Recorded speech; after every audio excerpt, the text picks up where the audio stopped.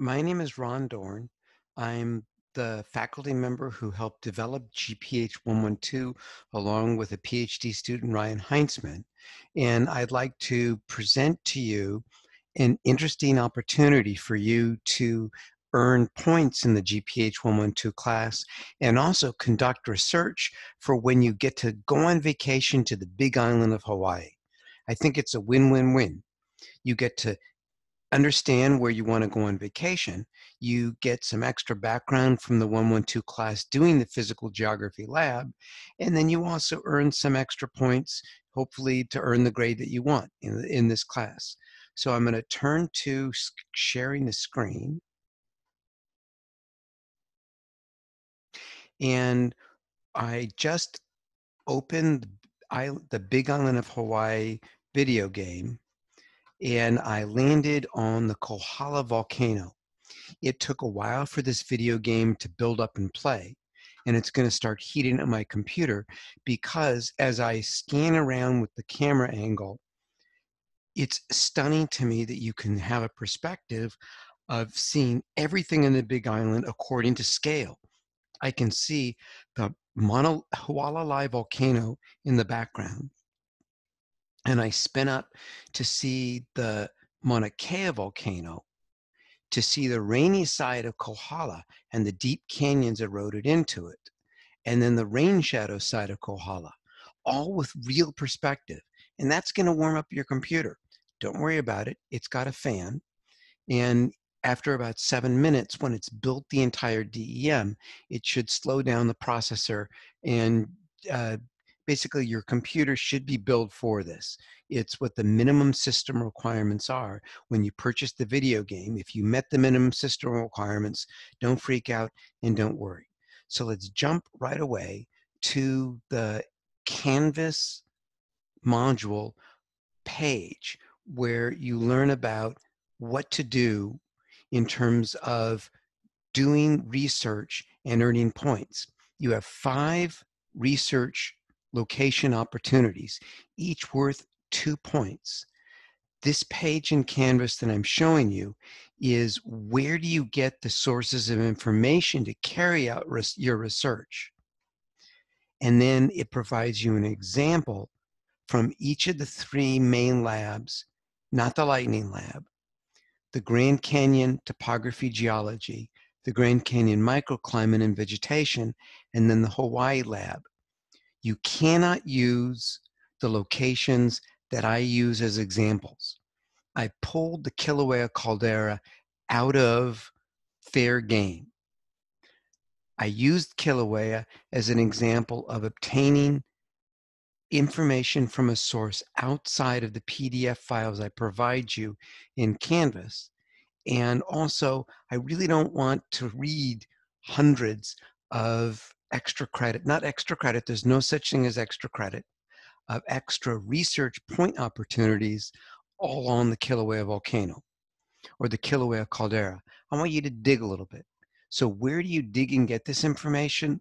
Well, here's one source of information where I've trimmed down a very long report from the U.S. Geological Survey that gives you an overview of the Hawaiian Islands, the sort of how the precipitation and water system works, the vegetation cover you'd expect to see on the Big Island, the climate of the different islands of Hawaii, from the perspective of the trade winds and issues like rain shadow,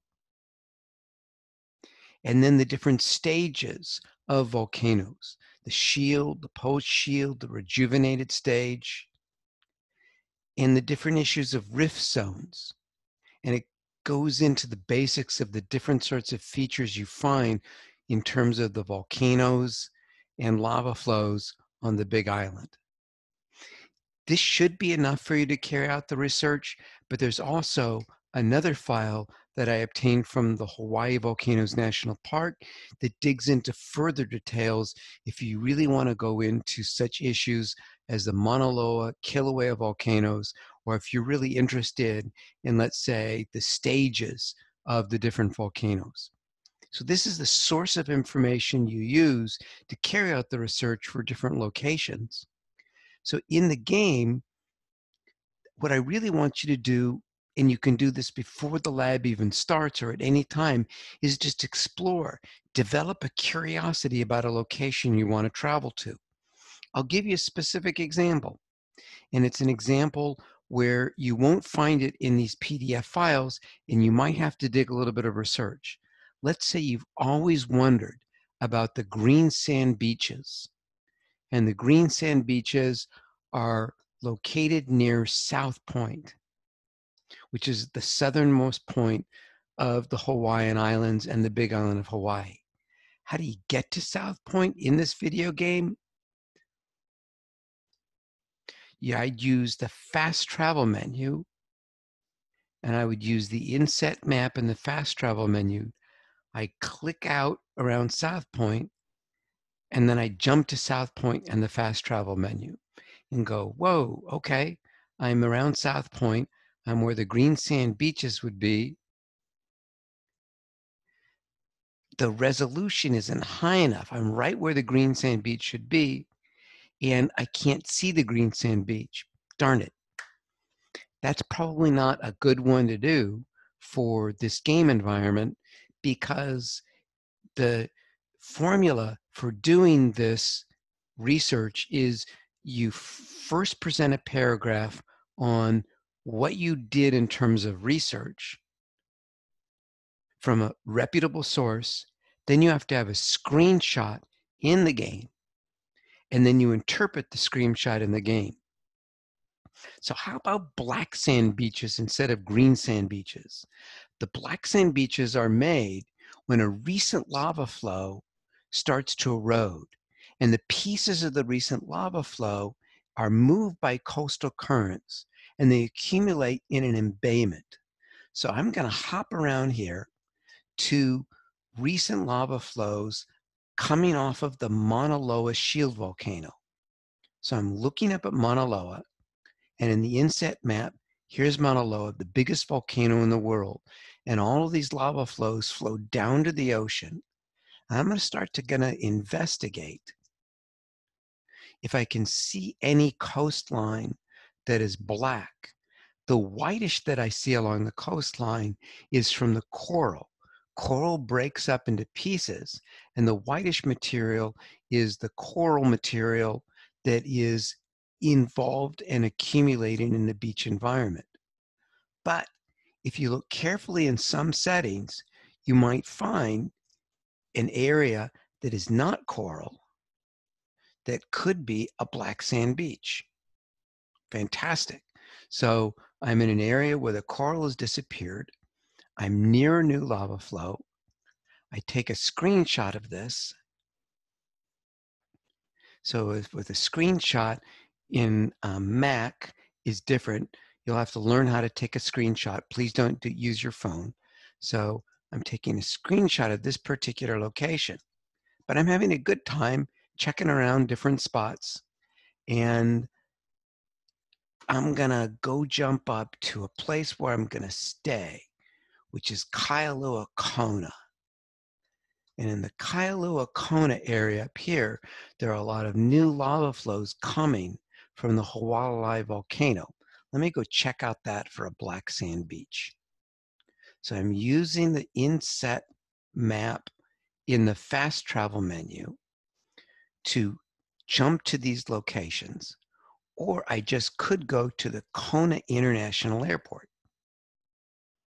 So I jump to the Kona International Airport, which is this location here.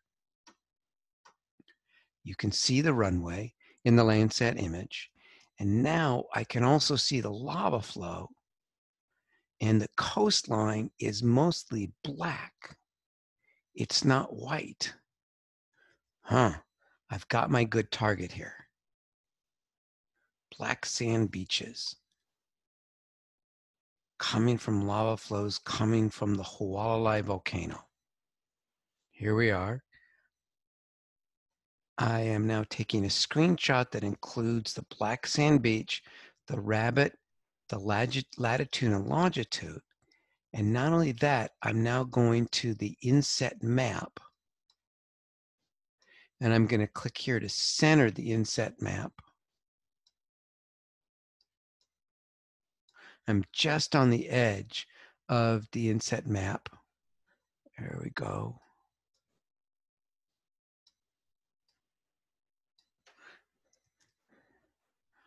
I'm gonna indicate the avatar there. All right, so I've got my screenshots of an overview inset map and where the avatar is. Now I just need to find information about black sand beaches. So let me see if this PDF file has any information on black sand beaches. Ah, it does. Black sand. The landscape within Hawaii Volcanoes National Park consists of lava. Sparse beaches areas include tidal accumulations of black sand, olivine green sand, and some coral sediments coming from marine high stands. Cool. Okay, so I've got my research that sparse areas would accumulate black sand. So I've got my research about the areas in Hawaii Volcanoes National Park and the Big Island of Hawaii, and I write up this research for one paragraph. I have my location, and I'm interpreting this other paragraph. And if you wanted to dig in a little bit and use another source about black sand beaches and where to find them on the Big Island, please do so.